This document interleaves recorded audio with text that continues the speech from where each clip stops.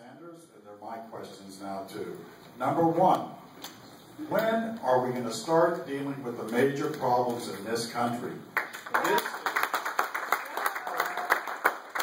many of us, this is the politics of distraction. This is 10 years now. We are war weary. You talked about Iraq. We went into Iraq. Iraq is as big a mess now as it was back then. Yes, so sir. we obviously did not fix that one. So that's number one. Could I answer that one first, Sure. and we'll go to number two very quickly? There's no doubt that the economy is an issue that is transcendent to all. And we're in the longest, deepest recession since the Great Depression. And it especially hurt Arizona because of its impact on our housing market. So I understand your priority. If I thought that the conflict was going to be confined to Syria, I would feel somewhat differently than I do. This is spreading. Nuclear weapons are spreading.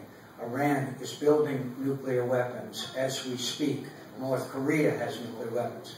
They watch us do nothing, I guarantee you they will be encouraged. And if the entire Middle East is engulfed in this conflict, you're going to see the price of oil go up to astronomical amounts. So there is a threat to America's national security on this issue. Now, we may disagree, but that's my response to your first question. Now, give me your second question. Senator Sanders' second question is, there is no guarantee that this is going to have any positive effect. In fact, it could just make it worse, as we have done in Iraq. You know, you mentioned how, for instance, Saudi Arabia is helping us, as if that is a reliable outlet. Right. Many people, myself included, see it as the most reactionary regime in that whole region. And there are. Yes. When are we going to start supporting real democracies? When are we going to start to support real peace and not war? Let's make peace, not war. Well, that's Yes. and I think all of us share it. But I think that if you look at the situation as it exists today, we have a plane load of arms and weapons coming in every day from Russia.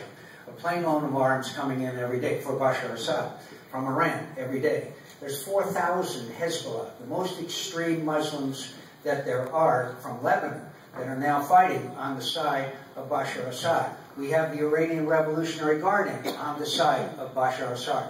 We have hundreds of those people. My friend, it is not a fair fight, and that's the problem. It is not a fair fight. So if you want, I am not calling for American engagement or a single boot on the ground.